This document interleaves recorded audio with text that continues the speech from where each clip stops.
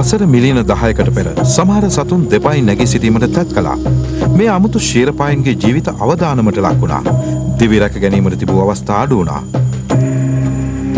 ඒ නිසා ඔවුන් ඊට හැඩ ගැසුණා. අලුත් දේ සොයාගත්තා. ඇවිත්තා. මහ පොළොව මෙන්ම සාගරත් තරණය කළා. මිහිතලයම ඡායගත්තා. අපි ඔවුන්ගේ දරුවෝ. හැම පැහැය සුදු කළු හෝ දුඹුරු වුණත් අපි හැමදෙනාම පැවතාවේ එකම පවුලකින්.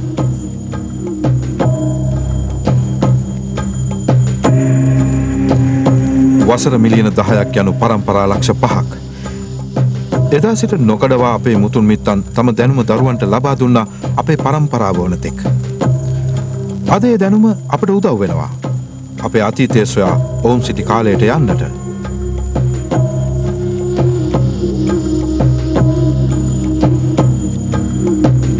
මානව වීරචාරිකාව නම් මේ රූපකාව්‍යයෙන් දිස්වන්නේ අපේ ශ්‍රේෂ්ඨ පවුලේ කතාවයි.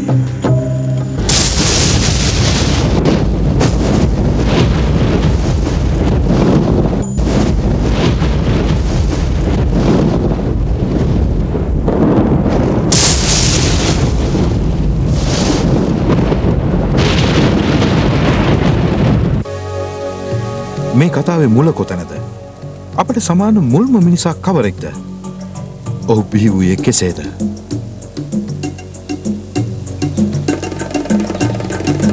අමුතු වානරයෙක් බිහිවීමට ආසන්නයි. ඔහු අනෙක් අයට වඩා වෙනස්. ඔහුගේ දෙමාපියන් ජීවත් වුණේ ගස් උඩයි. ඔවුන් ගස් වලින් බිමට බැස්සේ නෑ. බිම සැරිසැරූ විලෝපිකයන්ට බියෙන්. ඒත් ඔහු එහෙම නැහැ. මාපියන්සේ ජීවත් වෙන එකක් නෑ. ඔහුට සිදුවේවි ගස් වලින් බැස දෙපයින් නැගී සිටින්නට.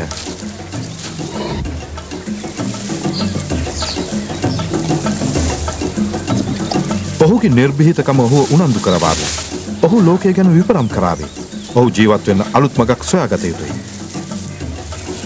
ඔහු ලොව මුල්ම පූර්ව මිනිසායි. ඔහු ලෝකයේ අනාගත මුහුණුවර වෙනස් කරાવી. අපේ චාරිකාව ආරම්භන්න අපි අතීතයට යමු. සිතා බලන්න. අපි දැන් ඉන්නේ වසර මිලියන 10ක් ආපස්සට ගිහින්. ඩයිනෝසරයන් වඳ වී ගිහින් වසර මිලියන 50ක්. ඒත් අනෙක් ජීවීන් විවිධත්වයෙන් වැඩෙන්නට වුණා. ක්ෂීරපායින් ගණනින් වැඩි වෙන්න පටන් ගත්තා. මහද්වීප ප්ලාවිතය මිහිතලය වෙනස් කළා. දැන් පවතින විදිහට.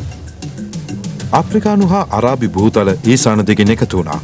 මහා අප්‍රිකානු වනාන්තරවල විවිධ සත්ව විශේෂ හා ප්‍රිමාටේසයන් බිහි වෙන්න පටන් ගත්තා. ඒ වානර ගහණය ස්වාභාවික ව්‍යසනයකට අසු වුණා.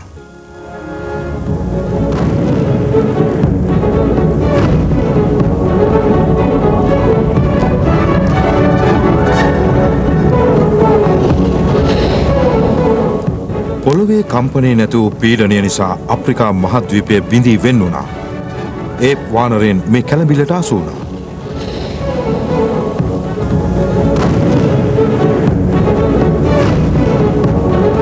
අප්‍රිකානු බහුතලයෙන් විශාල කොටසක් දරුණු ලෙස දෙකඩ වුණා. බටහිරින් මතු වූ කඳු වැටි නිසා වැස්සට බාධා ඇති වුණා. නැගෙනහිරින් උස්සානුබිම්. ඉන් එහා වූයේ මහ මුහුද.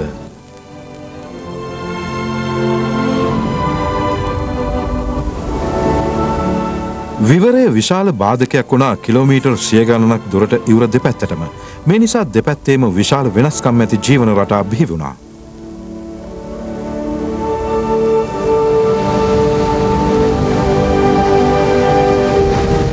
දිවි ගලවාගත් වානරයින් දෙකොටසකට බෙදුණා.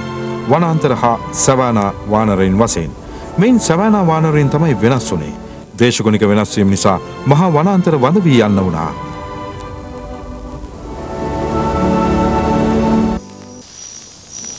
සවානා වානරයින්ද වඳ වී යන ලකුණු පහළ වුණා.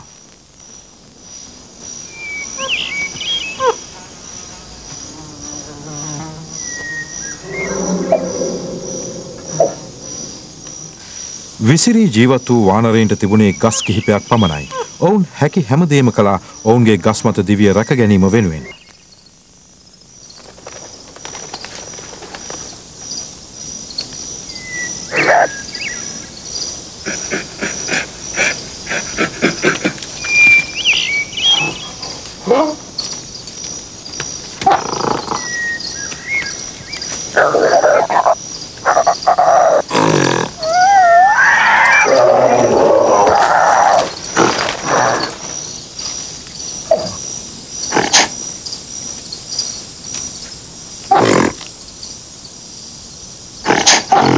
ඔවුන්ගේ ජීවිතයේ ගස් මතට කොටු වුණා. සමහරුන් හාමතේ මිය ගියා.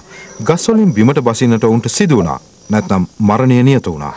අපේ පළමුවෙනි මුතුන් මිත්තා බිහි වුණේ එවැනි කටුක පරිසරයකයි.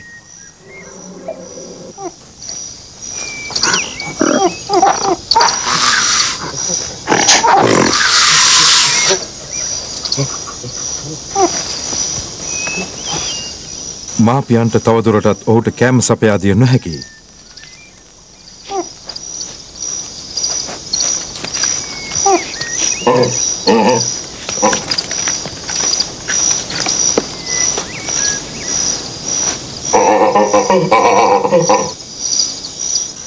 ඇසට පෙනෙන තෙක් මානයකම තිබුණේ සවානා බිම පමණයි.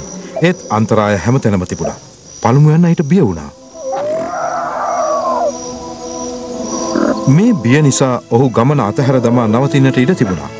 ඒත් දිවි රැක ගැනීමේ විශ්මිත යුව විසින් ඔහුව මෙහෙයුවා කිසිදාක වෙනත් වානරයෙකු නොකළ දේ කරන්නට. ඔහු අන්තරායකාරී කාර්යයකට අත ගැසුවා. ඔහුගේ අතිශය අවදානම් ජීවිතය නිසා ඔහු විස්මයජනක සොයා ගැනීමක් කළා. පළමුවැන්නාගේ උස මීටර 1 සෙන්ටිමීටර් 30ක් පමණයි. පාද 4න් ගියොත් තවදුරටත් තමන් යන්නේ කොහේදයි ඔහුට පෙනුනේ නැහැ. ඒ නිසා පසු පාදවලින් නැගී සිටීමට ඔහුට සිදු වුණා. දැන් ඔහුට හාත්පස හොඳින් පෙනෙනවා.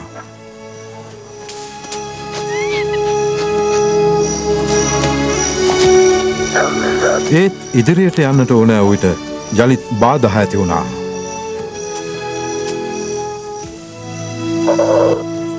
පා 4න් ඔහු ගමන් කළ ඉරියව්වෙන් ඉදිරිය පැහැදිලිව පෙනුනේ නැහැ. ඊළඟට සහජ ඥානය ඔහුට පිහිට වුණා. ඔහු හැකිතාක් දුරට දෙපයින් නැගී සිටමින් ගමන් කරන්නට තීරණය කළා.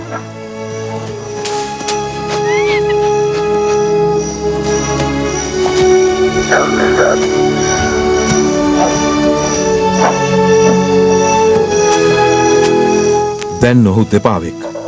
වානරයෙකුට මේ ඉරියව්ව ස්වාභාවික නෑ. ඒත් දැන් ඔහු ක්‍රියාශීලී. තවදුරටත් ඔහු වානරයෙකු නොවේ. ඔහු හඳුන්වන්නේ ඔරෝරන් කියලා. පළමු පියවර කිහිපයෙන්ම ඔහු දිරිමත් වුණා. මේ අලුත් අත්දැකීමෙන් ඔහු ලොකු සතුටක් ලබන්නට ඇති. නැගී සිටියේදී ඔහුට යෝධ බවක් හා ලොකු ශක්තියක් දැනුණා. ඔහු සිය සගයන් ඈත සිටිනු දැකගත හැකි වුණා. දැන් ඔහුට ඉතා දිගු ගමනක් යාමට තිබෙනවා. ඔරෝරන් තම නාසයට දැනෙන ඉව කෙරෙහි විශ්වාසය තැබුවා. දැන් ඔහුට අවශ්‍ය වුණේ ආහාර මෙන්ම වාසයට සුදුසු තැනක්.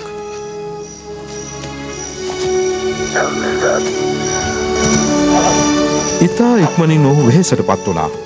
ඔහුගේ දෙපා වේදනාගෙන දුන්නා. ඒ දෙපයින් ගමන් කිරීමේදී පසුපාදවල මාංශ පේශීන් වැඩියෙන් ක්‍රියා කළ බැවින් ඒ නිසා වරින් වර ගමන නවත්වා ගෙමන් හැරිය යුතු වුණා.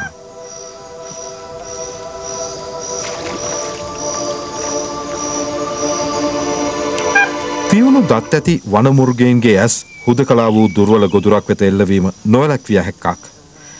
මෙය මේ දිගු ගමනේදී ඔරෝරන් සහ ඔහුගේ පිරිස අත්විඳින ඉතා භයානක සිදුවීම විය හැකියි.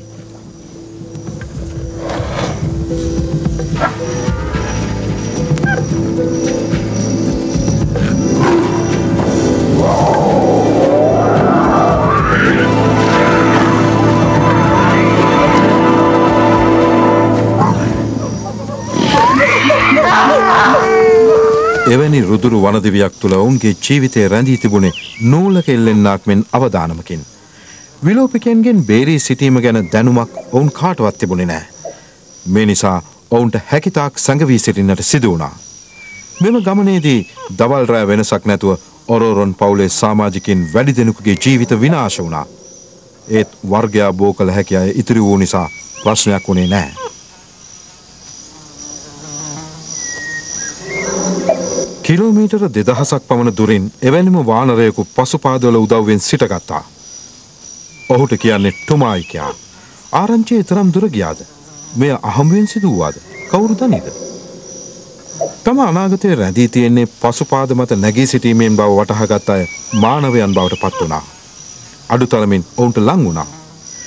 ඇතැන්ම ඉරියව් වෙනස් කිරීමෙන් පසු අලුත් ජීවන රටාවට හැඩ ගැසෙන්නට වසර දහස් ගණනක් ගත වුණා. ඉදිරි පා අත්ලෙස භාවිත කළ හැකි බවත් නිය සහ ඇඟිලි තුඩු වලින්ද දහසක් දෑ කළ හැකි බවත් ඉගෙන ගන්නට බොහෝ කල් ගත වුණා. කරදරකාරී මෙන්ම සාමකාමී දවස්ද ඔවුන්ට තිබුණා. ඒත් ඔරෝරන් සහ ටුමයි කැලිකෝපයන් වැනි අනෙක් සතුන් සමග සාමයෙන් ජීවත් වුණා.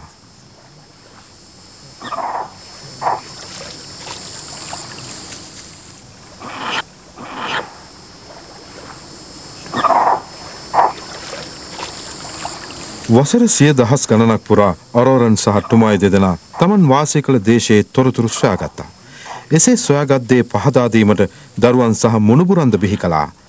ඉන්පසු නව පරපුරක් වෙනුවෙන් තම ජීවිත අත්හැරියා. අප දන්නේ ඔවුන් වඳ වී ගියේ කෙසේදයි කියා.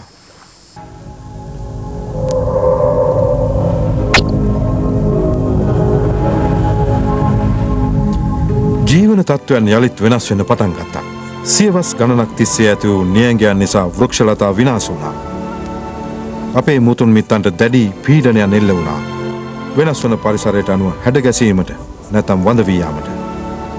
නොමැරී ඉතිරි වූ පිරිස් ගස් සහිත සවෑනා බිම්වල නිදැල්ලේ විසිරී ගියා ඉතියෝපියාවේ සිට චෑඩ් තෙක් හා පහළ දකුණු අප්‍රිකාව තෙක්.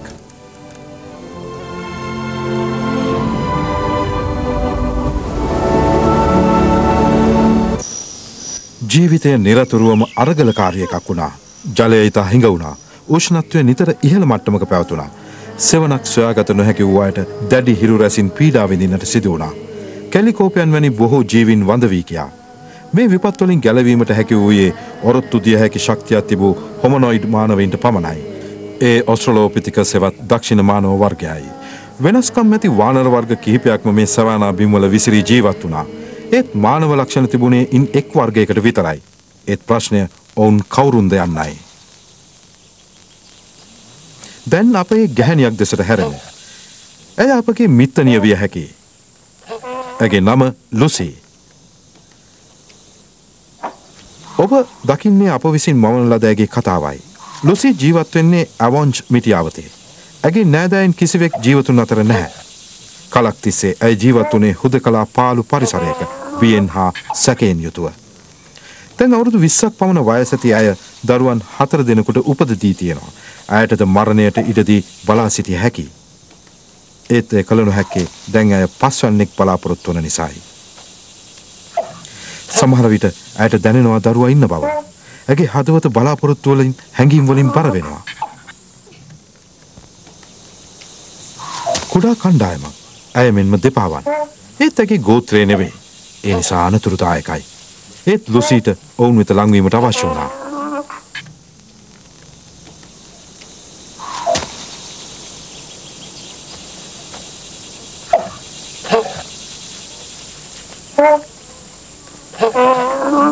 ඇයට තදබල ලෙස ඕන වුණා යළිත් කණ්ඩායමකට එක්වීමට.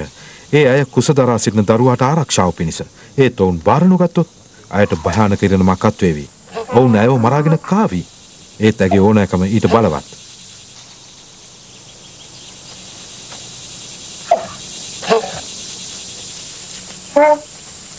ලුසි ඇෆරන්සිස් කෙනෙක්.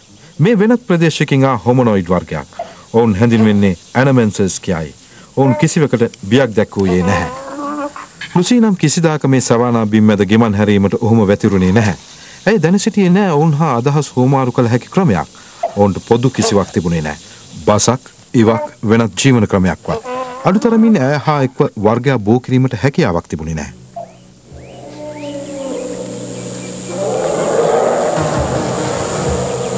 කොහොමද ඇය ඔවුන්ට ලංවන්නේ? ඇයට සිදු වුණා බලා සිටින්නට. ඔවුන් විසින්ම ඇය දකින්නතුරු හෝ සොයා ගන්න අතුරු.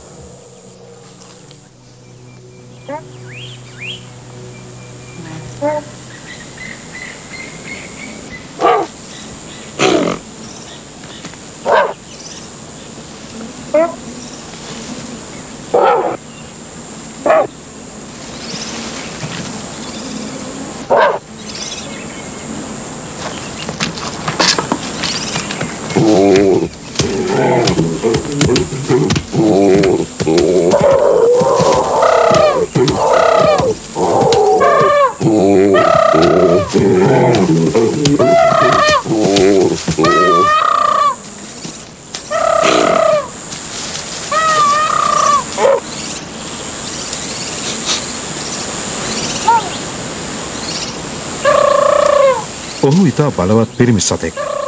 ඔහුගේ අවධානය දිනා ගන්නට ලුසි සොයාගත්ත එක ක්‍රමයක්. ඒ යටත් වීමයි.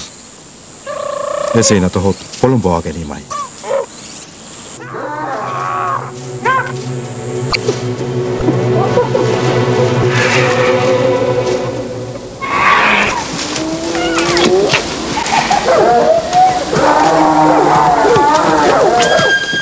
මේ ඇනමන්සස්ගේ ජීවන රටාව ලුසීට වඩා වෙනස්. ඔවුන් දැනටමත් බිම ජීවත් වන අනෙක් සතුන්ගේ ආහාර උදුරා ගැනීමට සටන් කරන්න පටන් අරන්. ඔවුන් ගිජුලි හිමියන් වගේ ගසා කන්නන් වෙලා. ගසා කන්නකු නම් අවස්ථාවාදියෙකුත් වෙන්න ඕනේ.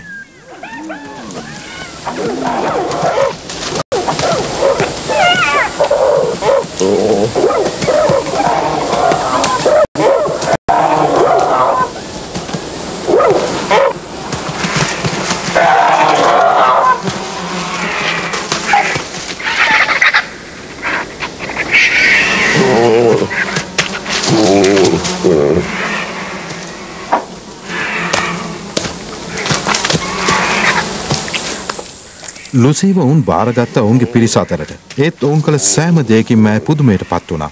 ඇයි කිසිදාක හයිනාමන්ට පහර දී නැහැ. උන්ගේ දඩමස් කන්න සිතුවේ නැහැ. මෙවැනි දරුණු දඩයම් ඇගේ වැඩිහිටියන් උනත් කිසිදාක කළේ නැහැ. ලුසි සාමාන්‍යයෙන් කෑමට ගත්තේ ශාක කොටස් සහ කෘමි සතුන්. ඊටම කලාතුරකින් මැරුණු කුඩා සතෙකුගේ මස් කෑවා පමණයි. ඒත් දැන් මේ පිරිස හා ජීවත් විය යුතු නිසා ඇය ඔවුන්ගේ ජීවන රටාවට හුරු විය යුතුයි.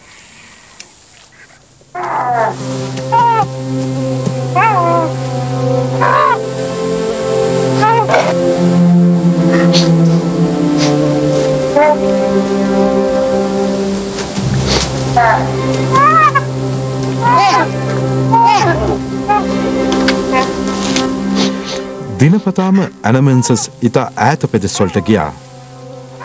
ඔවුන්ට මහන්සියක් නොදැනුණත් ලුසීට නම් දැනුණා. නිතරම ඇය සිටියේ හාමුතේ. කුස තුල දරුවාගේ වැඩිමත් ශරීර ශක්තිය පිරිහීමට එක් හේතුවක්. නායකයා පසුපස හැමතැනම ගියත් ඔහු ඇයට කෑම සොයා දීමටවත් උනන්දු වුණේ නැහැ. ඒත් ඔහු ඇය ගැන විමසිලිමත් වුණා. ආරක්ෂාව සැලසුවා. ඒත් ලුසි ඔහු සමග එක්වීමට කැමති වුණේ නැහැ. තවත් තරුණ මානවයෙක් ලුසි වෙනුවෙන් කණ්ඩායමේ නායකයාට විරුද්ධව නැගී සිටියා.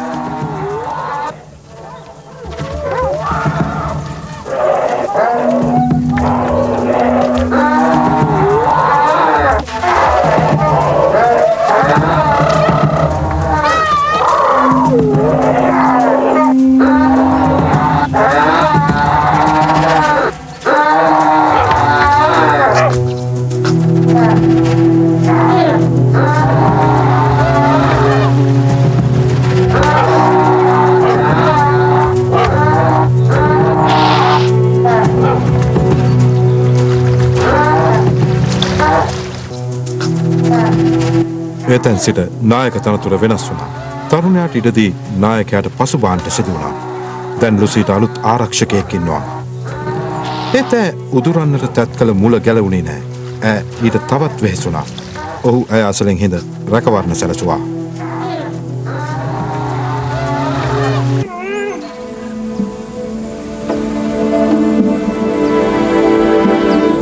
ඇයට නොනැවතී දින ගානක් තිස්සේ යන්න සිදු වුණා. ගල් බොරළු මත ඇවිදීම නිසා ඇගේ යටිපතුල් තුවාල වුණා. ඒත් ගල්ගෙඩි පෙරලා කෑමට කෘමීන් සොයා ගන්නටත් කොළවල රැඳුණු පිණි උරා බීමටත් ඇයට සිදු වුණා. ඔවුන් හැම දිනාටම අවශ්‍ය වුණේ අලුත මල සතෙකුගේ සිරුරක්. ඒ සඳහා හුඟක් දුර යන්නට සිදු වුණා.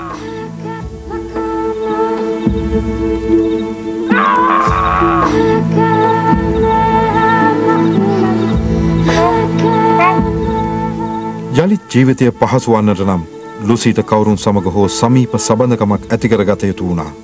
සමහර අවස්ථාවලදී ඇයට කෑම සොයා දෙන්නටත් ඇයගේ කටයුතු පහසු කරවීමටත් හැකි අයෙකු ඇයට අවශ්‍ය වුණා.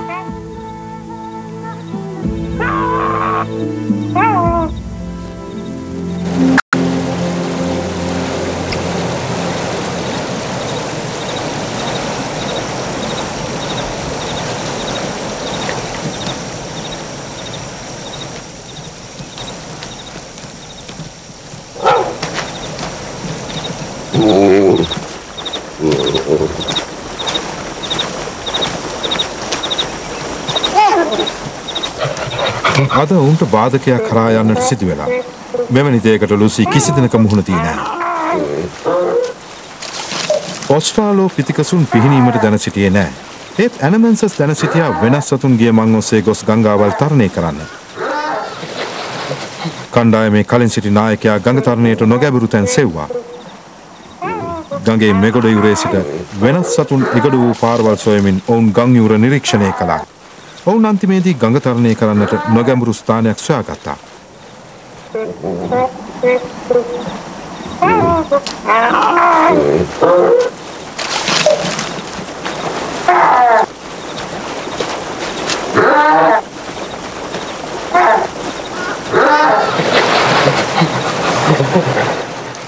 එහෙත් ගඟෙහි ලොකු කට ඇති සතුන් ඒවා අයාගෙන බලා සිටියා. බොහෝ අවස්ථාවල දිය යටදී උන්ගේ උල්දත් හා විශාල හකුවලට ඇනමන්සස්ලාගේ ජීවිත ගණනාවක්ම ගොදුරු වුණා.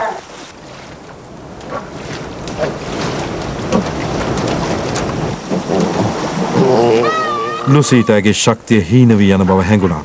කණ්ඩායමේ අය ගඟ තරණය කිරීම අදහස අත්හරිනු ඇතැයි ඇය සිතුවා.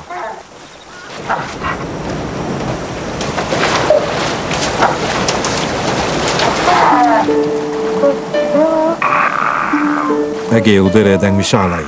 ඇයට තවදුරටත් ඇවිද යා නොහැකි වුණා.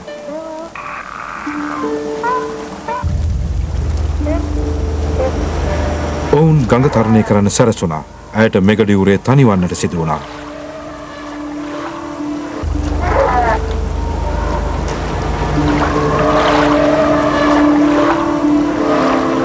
ඇය තනිවම නොවේ සිටියේ.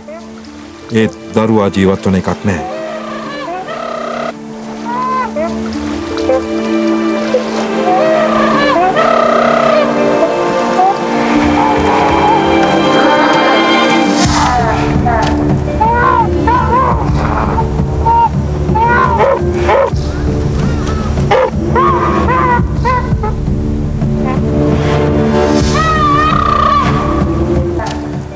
ලුසිගේ පාද කෙටි. ඒ වගේම බරින් වැඩි. ඇයට හැකි වුණේ නැහැ සැඩදිය පහර මැඩගෙන එගොඩ වෙන්න.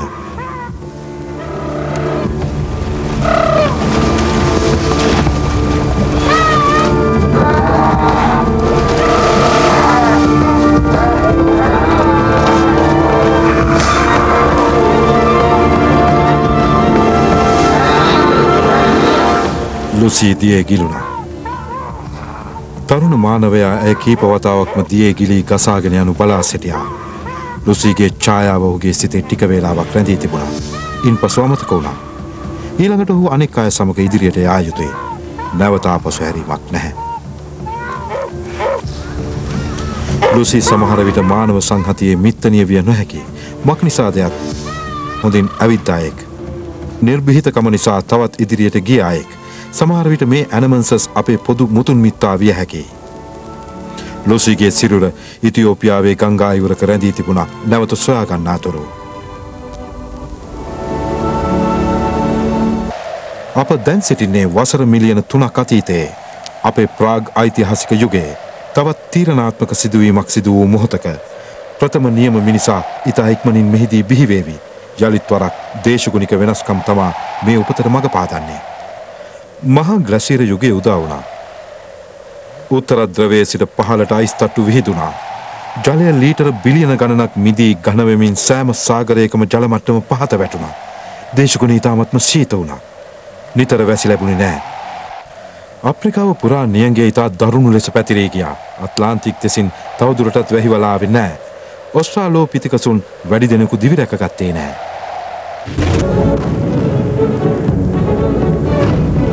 නව හොමිනොයිඩයකු මතු වුණා. ඔහු අපේ පවුලේ එක් ශ්‍රේෂ්ඨ නිර්මාණයක්. ඒ තමා හෝමෝ හැබිලිස් එනම් දක්ෂ මිනිසා. ඔහුගේ නව සොයා ගැනීම තමා හේතු වුණේ අපේ දෛවය වෙනස් කරන්නට.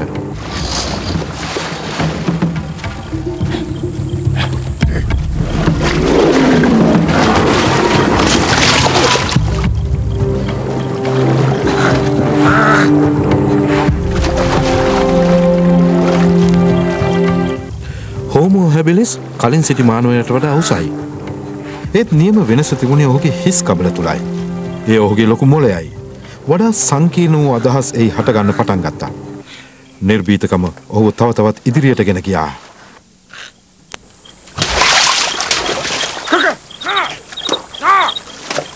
කිඹුලේ?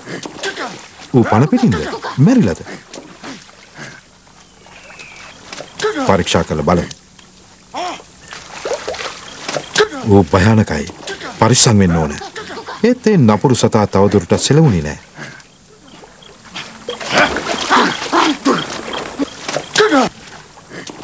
කොතරම් අනතුරුදායක වුණත් බියජනක වුණත් හෝමෝ හැබිලිස් නිර්භීතකම නිසා එතෙක් තම මුතුන් මිත්තන් කිසිදාක නොකළ දේවල් කරන්න පෙළඹුණා. සමහර විට ඔහු ජයගත්තා. ඔවුන් තවම දන්නේ නැහැ මේ ගොදුරු නිසා ඔවුන්ට ආහාරයට වැඩි යමක් ලැබෙන බව. දිනපතාම හැබිලිස් සොබාදහමේ රහස් පිළිබඳව ඉතා ඕනෑකමින් සිතා බලනවා. එනිසා ඔහුගේ මනස දියුණු වුණා. ඔහු තේරුම් ගන්න උත්සාහ කළා. ගලකින් පතුරක් ගැලවුණා.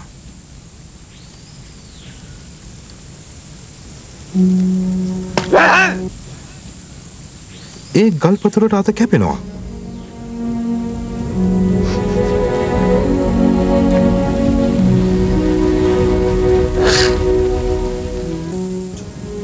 ගල් පතුරෙන් අත කැපෙනවා. ගල් පතුරෙන් අත කැපී ගියා නම් මෙයින් වෙනත් දේවල් කපන්න බැරිද?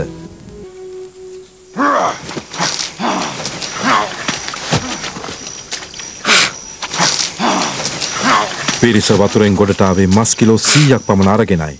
ඒ ඔවුන්ට සති කිහිපයකට ප්‍රමාණවත්. ඒත් මේ මස් ඉතා දැඩි හැමකින් ආරක්ෂා වෙලා තිබුණේ.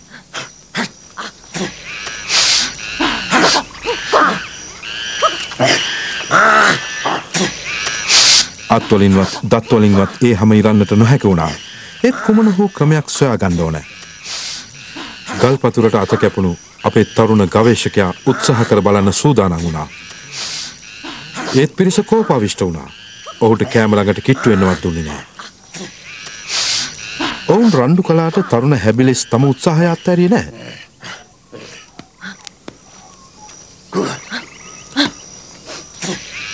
ඔහුගේ අදහස හා අරමුණ වුණේ ගල් පතුරෙන් තම අත කැපුණා නම් එයින් මේ සතා කපන්න බැරිද යන්නයි.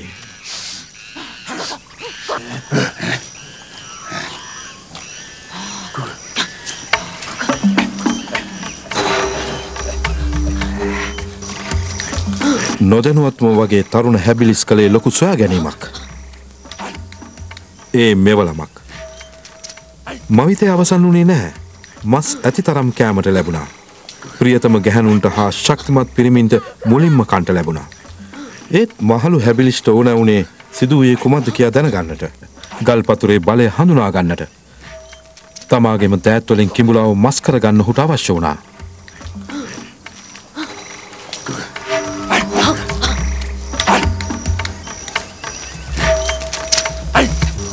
බලය ඇත්තේ ඔහු අතේ. මහලු හැබිලිස් පිරිසේ වැඩිහිටියාද නායකයාද වුණා. ඔහු ගල් පතුරත් අයිති කරගත්තා.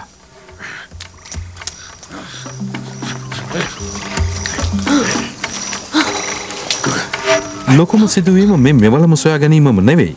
ඒ මෙවලමෙන් සලසාගත හැකි වූ ආරක්ෂාවයි. මේ නව සොයා ගැනීමත් සමග හැබිලිස්ට හොඳ ආහාර ලැබුණා. ඒ වයින් ලද නව ප්‍රෝටීන් නිසා ඔහුගේ මොළය තවත් සංවර්ධනය වුණා. අපේ මේ කුඩා මොළකාරයා තවත් අලුත් මෙවලම් හා ආයුධ තනන්න පටන් ගත්තා. ඒවායේ උදව්වෙන් ඔහු දිවි රැක ගැනීමට නව ක්‍රමෝපායන්ද සොයාගත්තා. හැබිලිස්ට අදහසක් ආවා. තමාට ළඟා කරගත හැකි අරමුණක් ගැන හිතුවා. ඒ කරා ළඟා වෙන්න තැත් කළා. දැන් මේ අදහස වැඩ කරන්නේ දැයි තමන්ම අත්අදහා බලන්න හිතුවා. ඒ සඳහා තමන් ළඟ සිටි සගයෙකු යොදාගත්තා.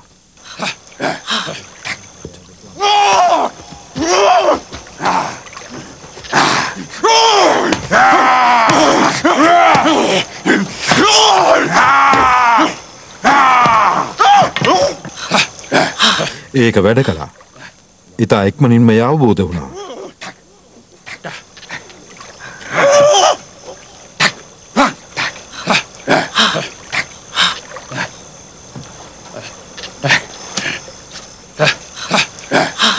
ඔහු තම නිපැයුම සගයාට පෙන්නුවා. එහි හැකියාව විමසා බැලුවා.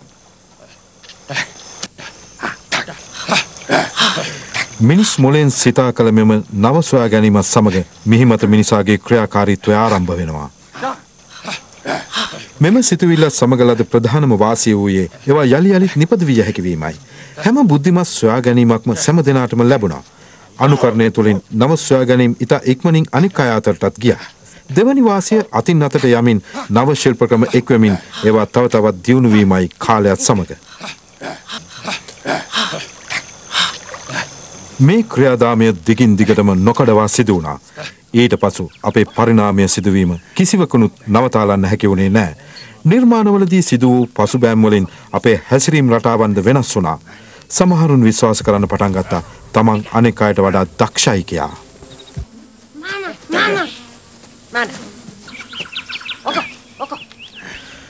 හැබිලිස් තමයි ඇත්තෙන්ම නියම වශයෙන්ම මිනිසා යන නමින් මුලින්ම හැඳින්විය හැකි මානවයා.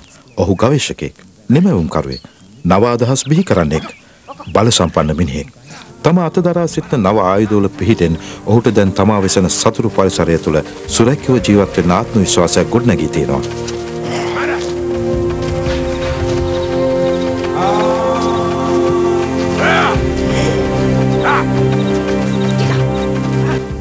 තම තමන්ගේ දැනුම එකිනෙකා අතරේ බෙදා හදා ගන්න ලබන විටදී කණ්ඩායමේ සමාජිකයන් තුළ ඇති බැඳීමද වැඩි දියුණු වුණා.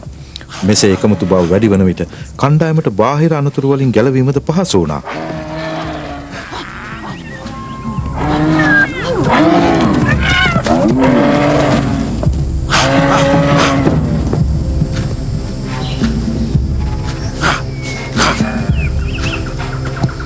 වැඩිමහල් තීරණය කළා ඔවුන් තවදුරටත් විශාල සතුන්ට බිය විය යුතු නැති බව.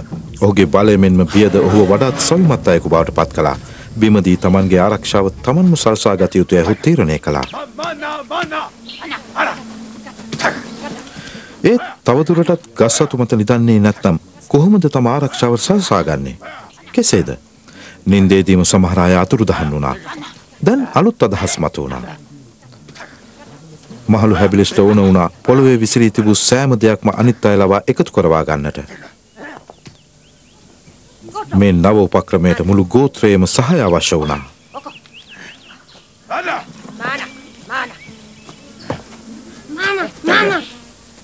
ගල්. ඔහුට අවශ්‍ය වුණේ ගල්.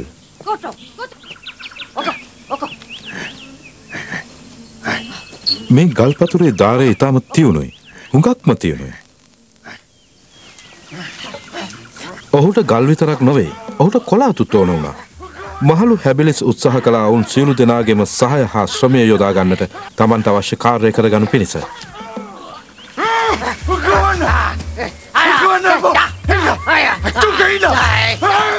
බෙදා හදාගෙන කාර්යයක් කිරීම, බෙදා හදාගෙන ආහාරයක් භුක්ති විඳීම හෝ මෙවලමක් පාවිච්චි කිරීම, සැලසුමක් ක්‍රියාත්මක කිරීම ටිකෙන් ටික දියුණු වුණා. මිනිස් සමාජයක් ගැටුම් හා ප්‍රතිවාදිකම් ආදිය බිහි වුණා. මේක විකාර අදහසක් නෙවෙයි. ගල් හා ලොකු අතුරුකිලි යොදාගෙන තැනුවක්. ගස්වල තිබූ විශ්වාසදායක පරිසරය බිමක් මවන්න කළ අනුකාරක උත්සාහයක්ද. කුරුළු කැදලි දැකීමෙන් පහළ වූ නව අදහසක්ද. කෙසේ වෙතත් හැබිලිස් තම හිසට සෙවණක් තනාගත් පළමු ඇන්නා. ඒක හරියට පේන්නේ කුඩා ගස් පෙළක් බිම් මට්ටමේ තියෙනවා වගේ. නැත්තම් ගස් උඩ ඉන්නවා වගේ.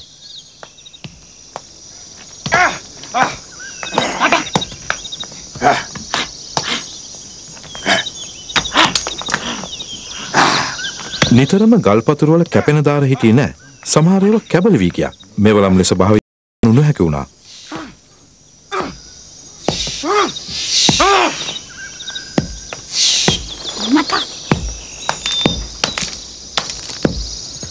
සමහර ඒවා කැබලි වූ විට දිලිසුණා.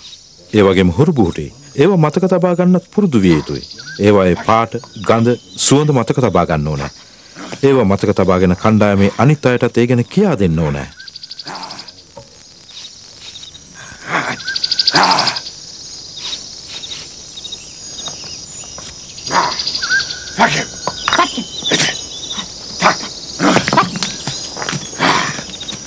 මහලු හැබිලිස් දැන සිටියේ නෑ තමන් තුළ තිබුණු ඒ හැකියාව අසිරිමත් සංසිද්ධියක මූලාරම්භය බව. ඒ දැනුම ඉගැන්වීමයි. රාත්‍රිය උදා වුණා මේ අපූරු මානවයින්ට. ඔවුන් කී දෙනෙක් එකල හිසිටියාද? ලක්ෂ? වැඩිමුණොත් ලක්ෂ 2ක් විතර ඉන්න ඇති. වසර දහස් ගණනක් ඔවුන් මහත් උජාරුවෙන් ජීවත් වුණා. ඒත් ඔවුන්ගේ නෑයන් වූ ඔස්ට්‍රාලෝපිතකස් වඳ වී ගියා.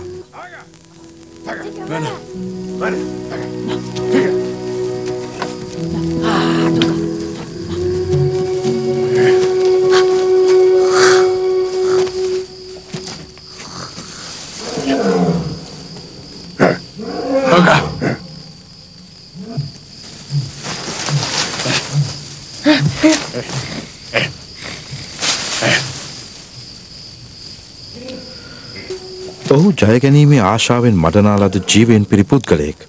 ඔහුගේ දර්ශනය වුණේ නොකළ හැකි දෙයක් නැත යන්නයි. ඒ ජීවගුණය අද මිනිසා තුළත් එසේම පවතිනවා.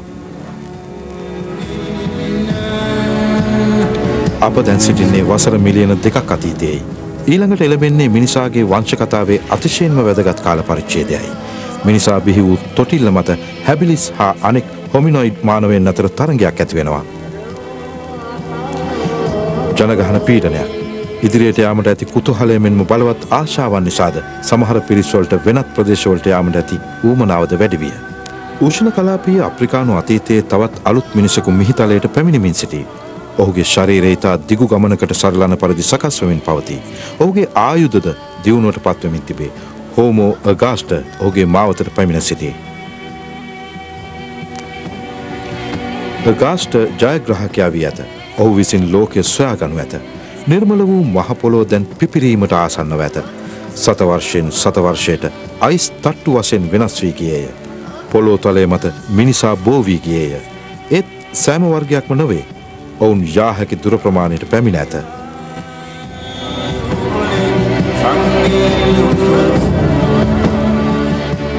කොයිතරම් දුරක් ආවාදැයි ඔවුන් දන්නේ නැහැ. ඊට මිනුම් දණ්ඩක් ඔවුන්ට නැහැ. පසු කරමින්නා බිම් පෙදෙස් ගැනවත් දැනුමක් ඔවුන්ට නැහැ. ඔවුන් මේ යන්නේ නොදන්නා ලොවක් හරහායි. මේ කණ්ඩායම පසුපස ඉබාගාතේ යාමක්ද? නොයසේ නම් සිතිජය ඉක්මවා යන ආශාවෙන් ඉදිරියට ඇදෙනවාද?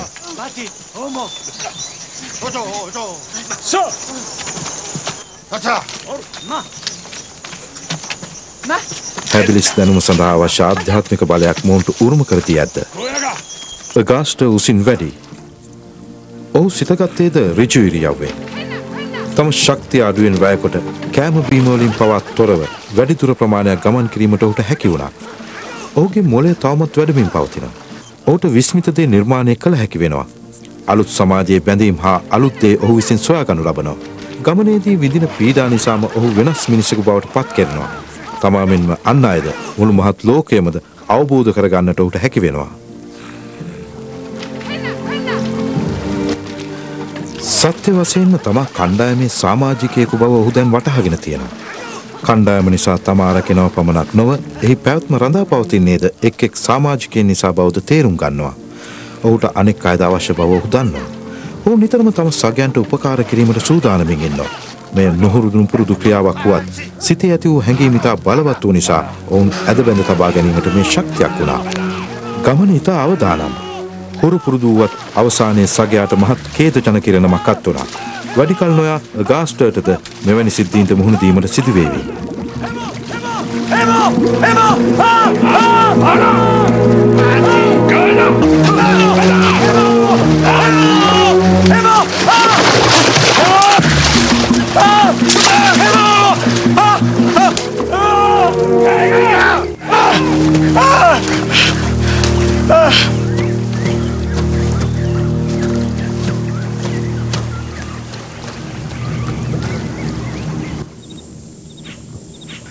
නැවත පියවි තත්වයට පත්වන්නට ඔහු මද විරාමයක් ගත්තා.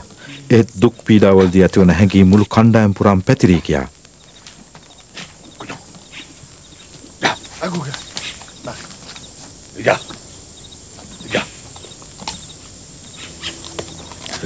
අගාස්ට දුක් වුවත් ඇය පිළිබඳ මතක සටහන් තවමත් ඔහුගේ මනස තුළ ජීවමානව තියෙනවා. ඇය සමග ගත කළ කාලයේ මතක සටහන් ඔහුට මතු වී පෙනුණා. ඇය නැති පාළුව සංකාව ඔහුට පල්මුවටට දැනුණා. අගාස්ටට තේරුම් ගැනීමට අපහසු වුණා. තව දුරටත් ඇය තමා ළඟ නැති වුණත් සිතේ ඉන්නා බව දැනුණා. සිහින් දිය පාරක් ඔහුගේ මුහුණ දිගේ කලා යනවා.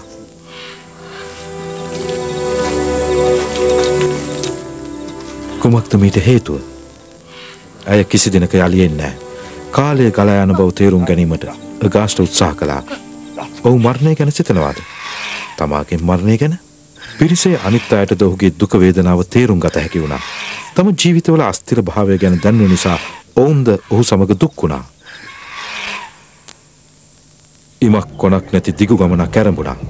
වසර දහස් ගණනක් පුරා ඇදුණු මේ දිගු ගමනේදී තමාටම කොන්දේසි පනවා ගනිමින් අගාස්ට් දියුණු වුණා. ඔහු ඊළඟට ආසියාවටත් ඇතුළු වුණා. ලෝකය ගැන තමා දැන උගත් දේවලින් එක් අංශයකින් ඔහු ඉහළටම ගියා. දැන් ඔහු හඳුන්වන්නේ හෝමෝ ඉරෙක්ටස් හෙවත් ඍජු මිනිසා කියයි. ඔහුගේ මුතුන් මිත්තන්ට වඩා දියුණුයි. ස්වභාව ධර්මය පාලනය කරන්නට පටන් ගත්තේ ඔහුයි.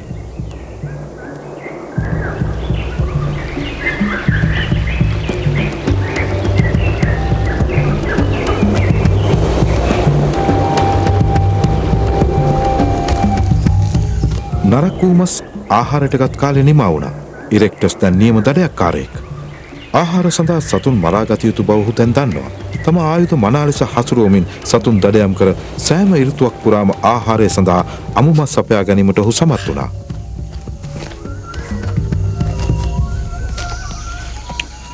ඔහු දක්ෂ දඩයක්කාරයෙකු වේවි. ඔහු වෘකයන් වගේම සිංහයන් සමගත් තරඟ කිරීමට තම කණ්ඩායමෙන් ආධාර ලබා ගත්තා.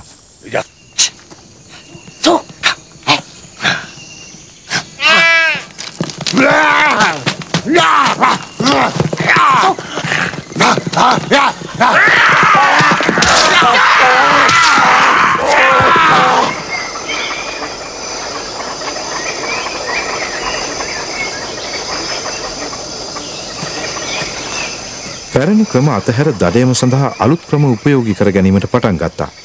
වැඩි කාලයක් දඩයම සඳහා ගත කර වැඩි මස් ප්‍රමාණයක්ද ආහාරයට එක් කරගත්තා. කණ්ඩායම තුළ විවිධ කටයුතු බෙදා හදාගෙන ඉටු කරගත්තා. මෙය විශිෂ්ට භාවයේ පටන් ගැන්මයි.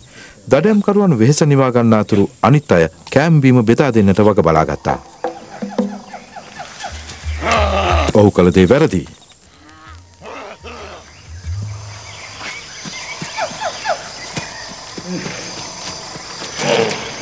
එක් අයගේ වැඩ කොටස් මෙම ක්‍රමයෙන් නිමා කරවා ගත හැකි වුණා. විවිධ වර්ගයේ මස් බෙදා හදාගත්තා විතරක් නෙවෙයි, කණ්ඩායමේ අනිත් සමාජිකයින් සඳහා ඉතිරි කරගන්නටත් ඔහුට හැකියාව ලැබුණා. කෑම මුලින් ලැබුණේ වැඩිහිටියන්ටයි. වාරයේ නැතෙක් දරුවන්ට ඉවසා සිටීමට සිදු වුණා. බඩගින්නම් පමණක් ඉල්ලා සිටිය හැකි වුණා. විනයකරුක වීම ඔවුන්ගේ ජීවන චර්යාවේ එක් ප්‍රධාන අංගයක් බවට පත් වුණා. මිනිස් සිරුර ඉතා විශාල ලෙස වෙනස් වීම වලට ලක් වුණා. මස් වලින් ලද ප්‍රෝටීන් නිසා මොළයේ වර්ධනය ඉක්මන් වුණා.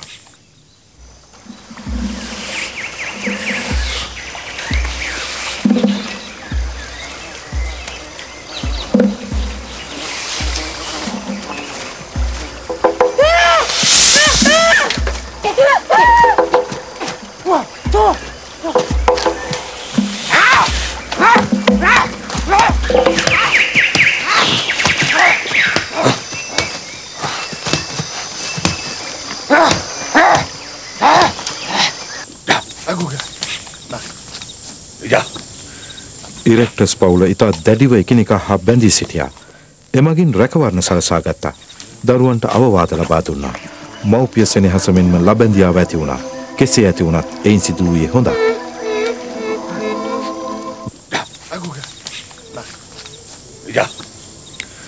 හිරු උදාවේ සිට දඩයම් කරන ලද 5 වන නාගයාටද සිදු වූයේ එකම දෙයයි.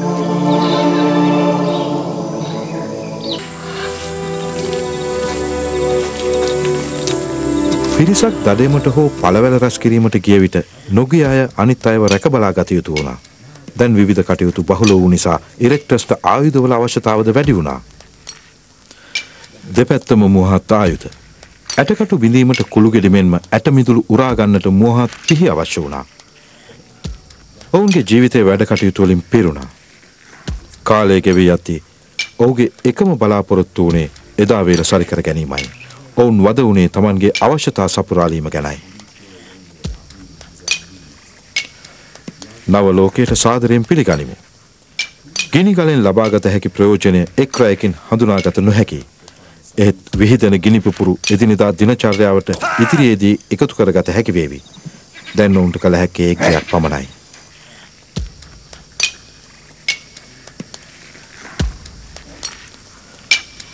ආයුධ කෙරෙහි දැනුම වැඩි වන විට ඔවුන්ගේ ශිල්ප ක්‍රමද තවත් සංකීර්ණ වුණා පමණක් නොව ආයුධ නිපදවීමට වේලාව ගත වුණා.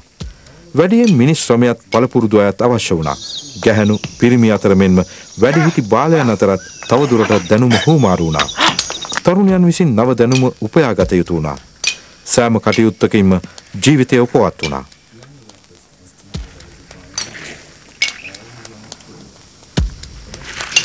වැඩිමහලු ඉරෙක්ටස් දැන් දඩයමේ යා නොහැකි තරමට වියපත් වෙලා. ඒත් තවමත් ඔහු විශිෂ්ට ගල් ආයුධ සාදන්නෙක්. ඔහු තම කණ්ඩායමේ සමාජිකයින්ට එම දැනුම ලබා දුන්නා. කණ්ඩායමේ සමාජිකයින්ට දැනුම ලබා දීම වැදගත් අංගයක් වුණා. එලිමහනේ ආරම්භුණු පළමු පාසල ඔහුට සතුට උදා කර දුන් අතිසාර්ථක ශක්තිමත් එකක් වුණා.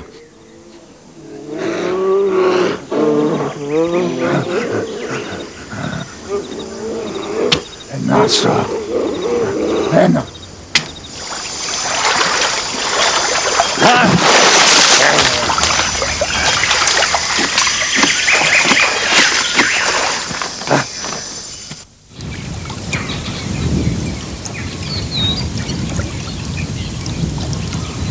ගැහැණිය සහ පිරිමිය අතර පැවති සබඳතාව තව තවත් පුළුල් වුණා. කායික සබඳතාවල ස්වභාවයද වෙනස් වුණා. කැමැත්තෙන් වසඟ කරවා ගැනීමෙන් රැවටිලි වලින් යුක්ත වුණා. එසේම දිගු කාලයක් දේ සඳහා වෙන් කිරීමට පුරුදු වුණා. බලාපොරොත්තු ඉටු කර ගැනීමට නම් මිනිසා විවිධ වූ බාධාවන්ගෙන් මිදී ඉදිරියට යා යුතු වුණා. අසාමාන්‍ය වූ ඔහු වගේම ඇයද ඍජු ගැහැණියක් බවට පත්විය යුතු වුණා. ගැහැණියගේ ශරීරාංග නොපෙනුණක් මෙන්ම ඇය ගැබ් ගන්නේ කිනම් කාලයකද කියාවත් පිරිමියාට වැටහීමක් තිබුණේ නැහැ. සුදුසු අවස්ථාව නොවන නිසා හෝ ඉඩක් නැති නිසා ඇය තම අකමැත්ත පළ කරනවා. ඒත් සුදුසු අවස්ථාව දැනගන්නේ කොහොමද? සුදුසු අවස්ථාව එළඹේවි. එතෙක් පිරිමියා විසින් ඇගේ සිත දිනා ගන්නට වෑයම් කළ යුතු වෙනවා. ගැහැණිය තමන් වෙත ආකර්ෂණය කරගත යුතු වෙනවා. නග්න සිරුර රෝම වලින් වැසී තියෙනවා. සිත් ඇද බැඳ ගන්නා ගැහැණු සිරුර දෘශ්‍යමාන වෙනවා.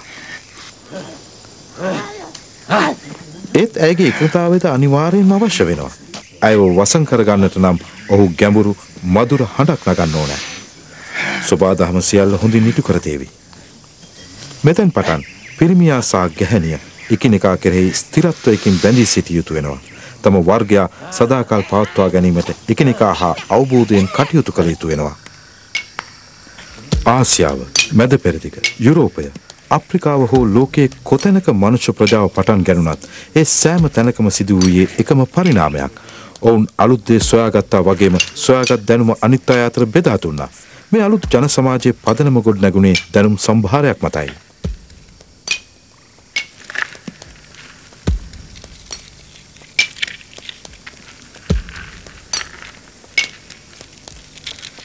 මිනිසා විවිධ වුණා. විවිධ දේශගුණික තත්ත්ව හා පරිසර අනුව ඔවුන්ගේ හැම වර්ණය, කෙස් සහ ඇස් පිහිටා ඇති ආකාරය රටින් රටට වෙනස් වුණා. මේ වෙනස්කම් ඇති වුණේ පිටින් විතරයි. ඒත් මිනිසාගේ දියුණුව ඇති වූයේ සොයාගත් දේ සෑම අයෙකුම ප්‍රයෝජනගත් විට පමණයි. ඒ දැනුම සෑම මිනිසෙකුම බොහෝ දුර ගෙන ගියා. දැන් මිනිසා සිය පැවැත්මේ මහා පෙරලියක් සිදුවන මොහොතකට එළඹ සිටිනවා. ඔහු විසින් සොයාගනු ලබන එක් දෙයකින් ඔහුගේ මුළු ජීවිතයම වෙනස් වෙනවා. එක් උදෑසනක එකස් මිනිසා පළමුවෙන්ම දඩයමට ගියා. ඔහු සැබෑ විපරම්කාරයෙක්. උවමනාවක් ඇතත් නැතත් කොහේ කාගේ දෙයක් වුවත් ඔහු ඊට මැදිහත් වෙනවා. ඔහුට එක් ඇසක් අහිමි වූයේත් ඒ නිසාමයි. ඔහුගේ දඩයම කුමක්ද කිසිවෙකු දැන සිටියේ නැහැ. මේ අරුම් පුදුම සත්වයා ගැන විපරම් කර බැලීමට ඔහුට උවමනා වුණා. කිසිවෙක් තනිව නොයා යුතු බව සොයම දන්නවා. ඒත් කුඩා ප්‍රාණියෙකු නම් මරා දැමිය හැකිදයි සොයා බලන්න ඕන. ගෝත්‍රකෙන් සිටුවේ සතා සිහි විකල්ව ඇති බවයි. මොහොතකින් ඒ අරුම් පුදුම සත්වයා මහත් විනාශයක් කළා. ඌ ඊටමත් අන්තරාදායක වුණා. එසේම අල්ලා ගැනීමද කල නොහැකි වුණා.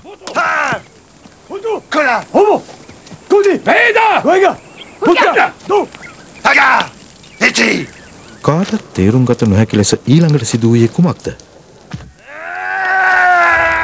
අද්භූත සත්වයාට තුවාල සිදු වුණා. ඔහු මෙම සතාගෙන් කෑල්ලක් හෝ ලබා ගන්නට උත්සාහ කළා. අනිත් අය ඔහුට අවවාද කළා. ඒත් ඔහු නැවතුනේ නැහැ. Toka! Topo! Kusaira! Apu dolo!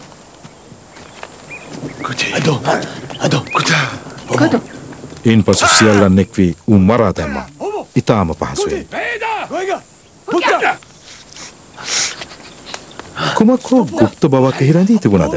නුවණැති එක් ඇසත්තා යලිත් අරුම් පුදුම සතා බැලීමට ගියා. ඌ තාමත් හොඳින් ජීවත් වෙනවා. ඔහු දුටුවා. මේ සියල්ලන්ගේ පුදුමයට හේතු වුණා. එක ඇසත්තා තේරුම් ගත හැකි අයෙකු වුණත් ඔහුටවත් ඒ තේරුම් ගත නොහැකි වුණා.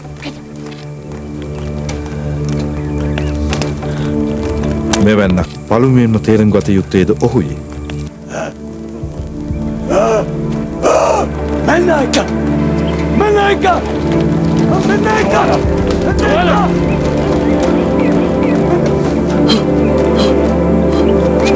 Mikada! Oda! මේ සතා එතරම් භයානක නොවන්නට පුළුවන්. එක් අයෙකු හෙල්ලේ තුඩ ඌ මත තැබුවා. තවත් අයෙක් අත තැබුවා. ඔහුට වේදනාවක් ඇති වුණා.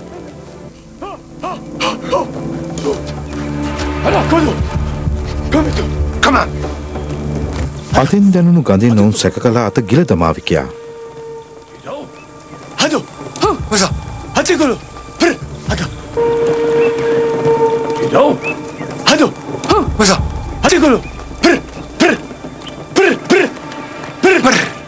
ඔවුන් ගින්දරට දුන් පළමු නාමය එයයි.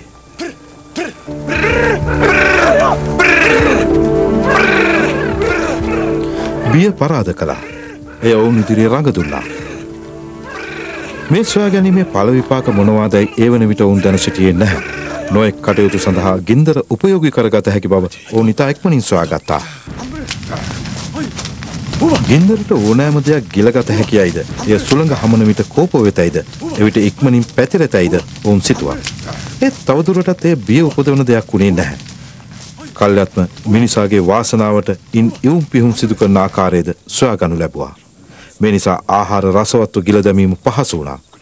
පිසු මාංශ වලින් හමාගිය සුවඳද ප්‍රණීත එකක් වුණා.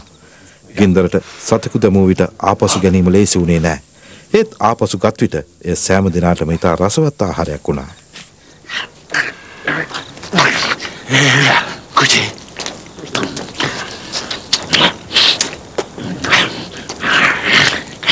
Kuchi! Kapur! ගින්දරට සතුන් ලබා දීමෙන් උදර පෝෂණය සඳහා ඔවුන් රසවත් ආහාරද සපයා ගත්තා. පිසින ලද මාංශ වලින් උදරයට එතරම් හානියක් සිදු වුණේ නැහැ. වසර ලක්ෂ 5කට පෙර මුළු විශ්වය පුරාම සිටි මිනිස් ජීවිත විවිධාකාරයේ වෙනස්කම් වලට භාජනය වුණා.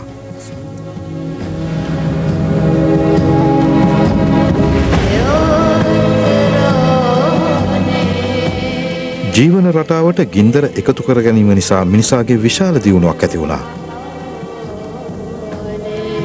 එමගින් සවිමත් මෝහත් ආයුධ තැනීමටත් ඔහුට හැකි වුණා.